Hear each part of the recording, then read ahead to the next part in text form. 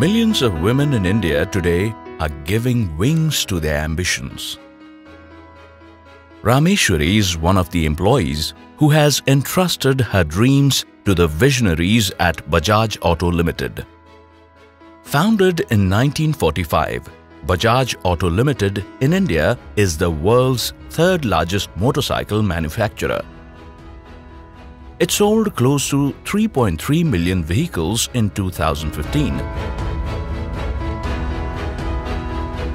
The man behind this success is Mr. Rahul Bajaj. Taking the legacy to new highs is his son Rajiv Bajaj. Bajaj saw huge transformations in its production systems under the passionate technical leadership of Pradeep Srivastava. Bajaj also became the first company in India to implement collaborative robots in the assembly lines way back in the year 2010, and now has over 100 cobots deployed in its production facilities. From repetition to efficiency, the journey has been an exhilarating experience for them, a true example of giving the power to the worker. Armed with these cobots, these workers play a significant role in the Make in India drive. In 2010, we were looking for solutions for automating our assembly lines. So basically, the two-wheeler assembly lines are highly labor-intensive, they are space-challenged, and they can have very physically taxing movements as well because of huge amount of repeated motions requiring precision. Apart from that, there was an emerging requirement of multi-modeling adaptability. So while trying to automate these lines, one of the basic requirements was that of standardization. Whatever automation we chose, it had to be standardized so it could be horizontally deployment. So overall put together, we also needed productivity, we needed flexibility, we needed reliability, and most of all the ergonomics of the workers over there. And we were also cognizant of the requirement of the women workforce over there. What made you choose Universal Robots?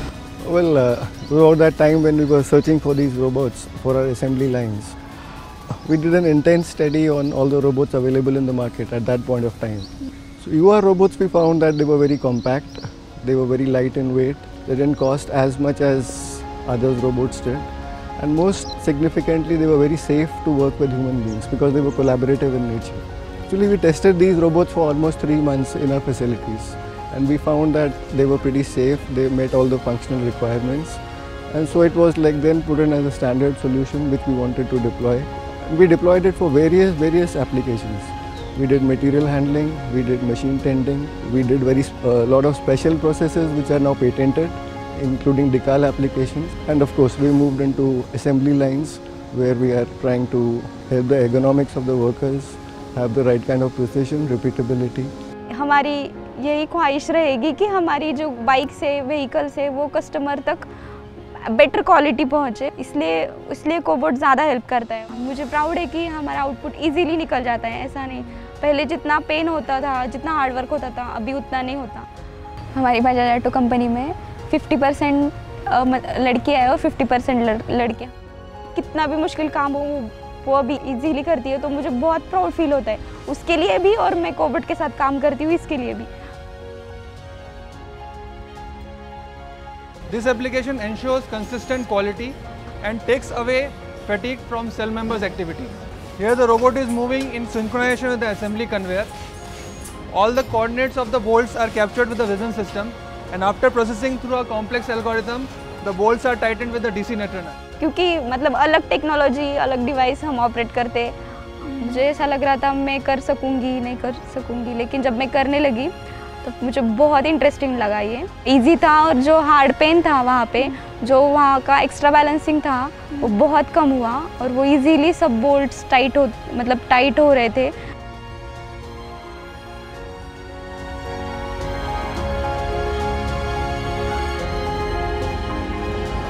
Rameshwari bids goodbye to her best buddy at work, her collaborative robot.